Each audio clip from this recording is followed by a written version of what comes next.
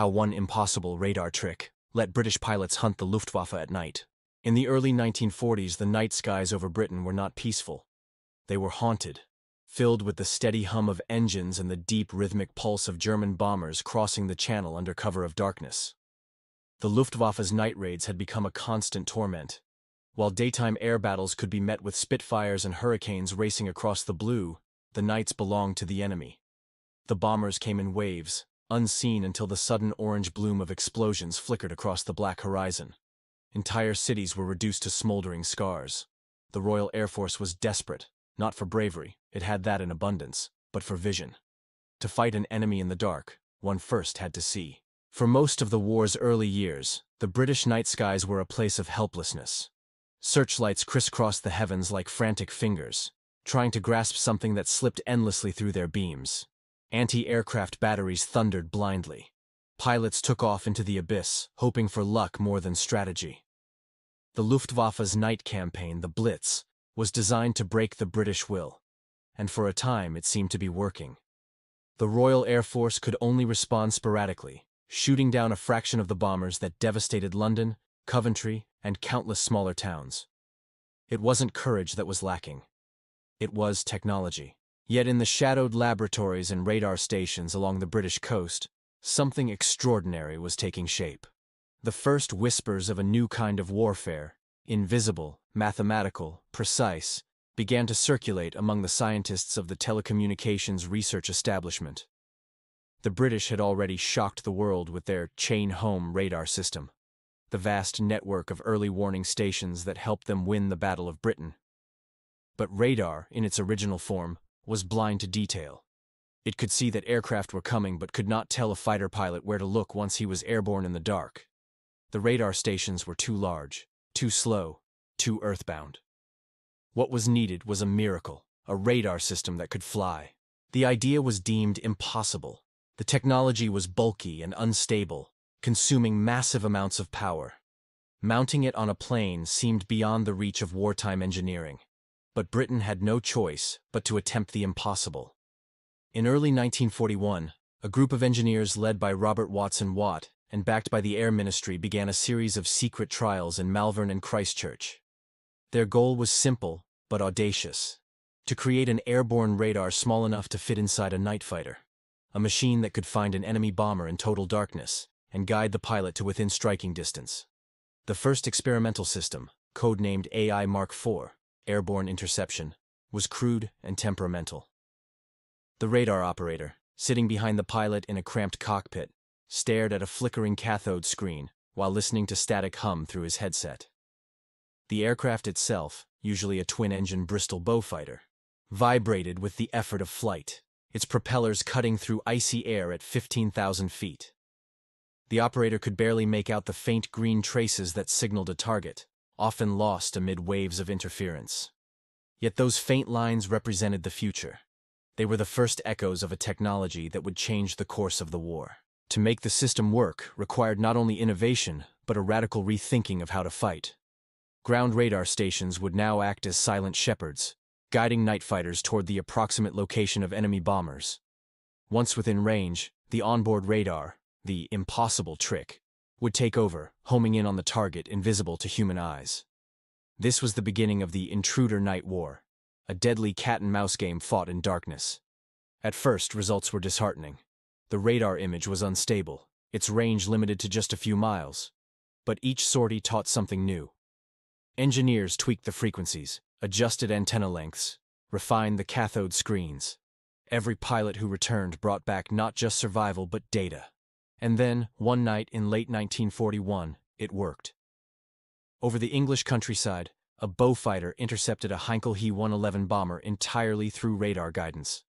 The bomber was invisible against the black sky, its engines muffled by altitude. Yet the radar operator calmly directed the pilot until the dark silhouette filled the gun sight. The burst of machine gun fire that followed marked not just a kill, but a revolution. The success electrified the Royal Air Force. Word spread through the squadrons of a new kind of weapon, one that did not rely on sight or chance but on invisible waves and mathematics. Night fighters were now hunters, not prey. New aircraft were designed specifically for the task. The de Havilland Mosquito, sleek and silent, became the ultimate predator of the night. With improved radar models like AI Mark VIII, capable of detecting targets up to 5 miles away, British pilots began to turn the tables on the Luftwaffe. The Luftwaffe's advantage crumbled faster than anyone expected.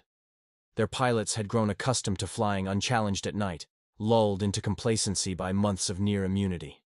When the first bombers began to vanish without warning, confusion spread. Crews reported being attacked by ghost planes emerging from the dark. Some believed the British had developed supernatural abilities.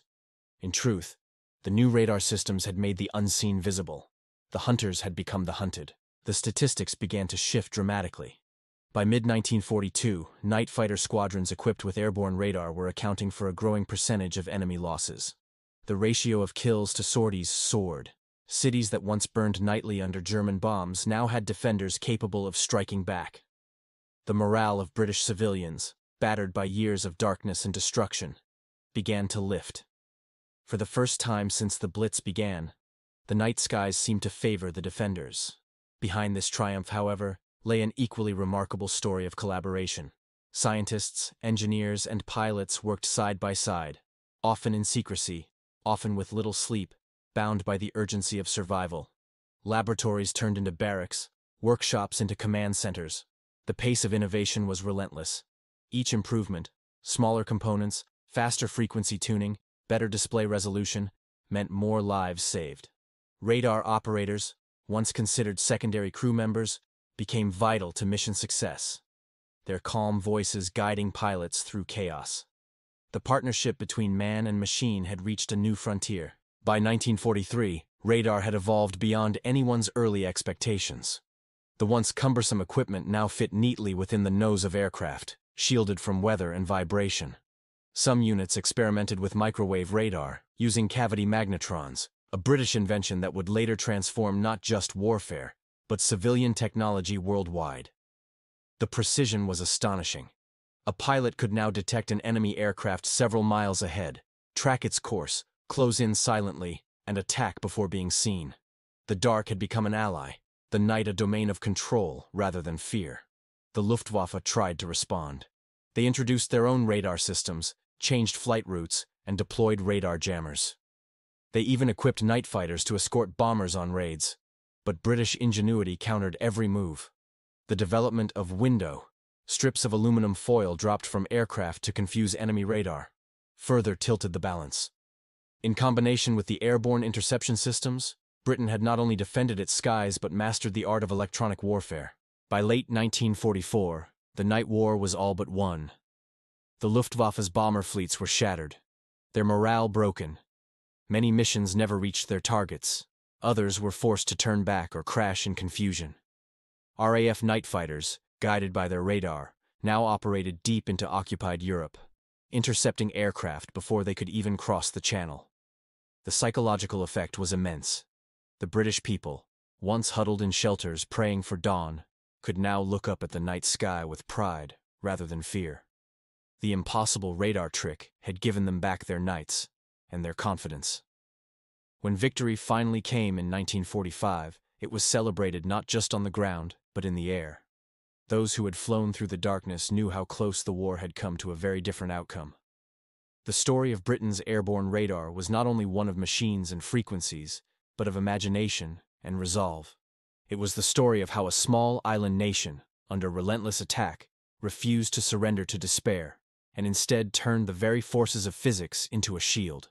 In the aftermath of the war, historians often credited the Spitfire, the Lancaster, and the codebreakers of Bletchley Park with Britain's survival.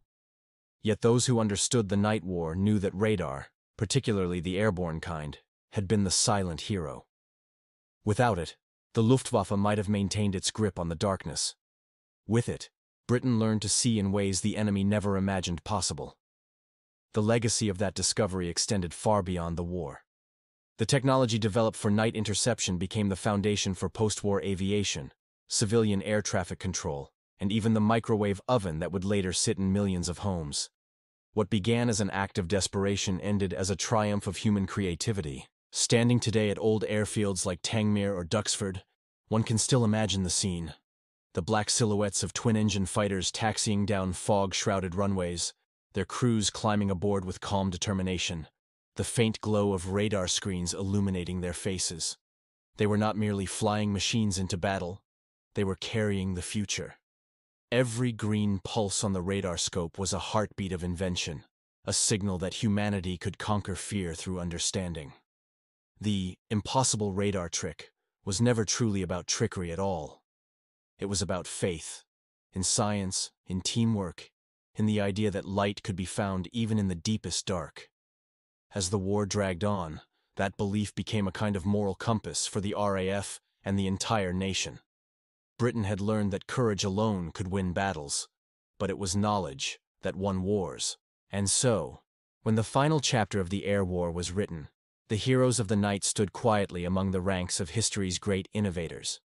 The pilots, the radar operators, the engineers, and the dreamers who made the invisible visible had changed not only the outcome of a conflict, but the nature of human perception itself. The night, once a realm of terror, had been transformed into a theater of triumph. And in the stillness above the sleeping fields of Britain, the echoes of that victory remain, faint, steady, and eternal, like the pulse of a radar beam searching the endless sky.